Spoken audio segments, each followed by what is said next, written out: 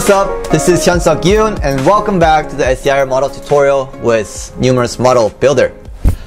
In this tutorial, we're now going to have a model encapsulating multiple SEIV models representing a whole population consisting of multiple metapopulation. So this is going to blow your mind and I hope you enjoyed this one. Once again, our friend Kriti is going to explain how this is done. Kriti?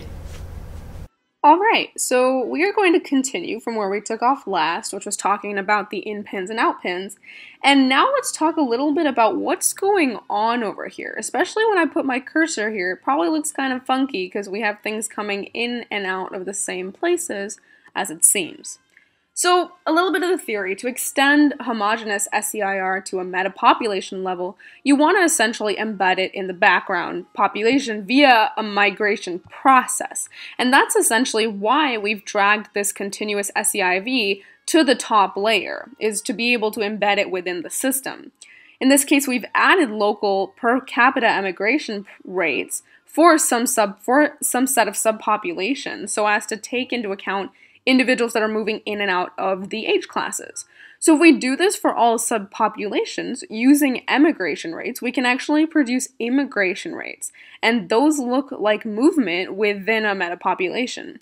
Therefore, movement matrices are defined and extended to, if you think, I believe, equations 17. So video 8 will describe the node network, and this is the node network. For now, I can briefly describe where it's taken from, and that's from here. So if you drag it, you'll see kind of the same thing.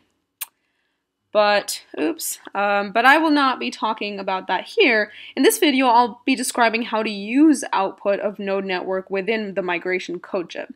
So, okay, wait, this is still not deleting, so let's get that out of the way.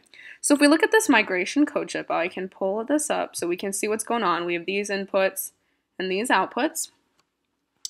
The output is used to calculate migrations of individuals between subpopulations. It's also used to tally the total number of individuals within each state, that is the S, the E, the I, and the V states.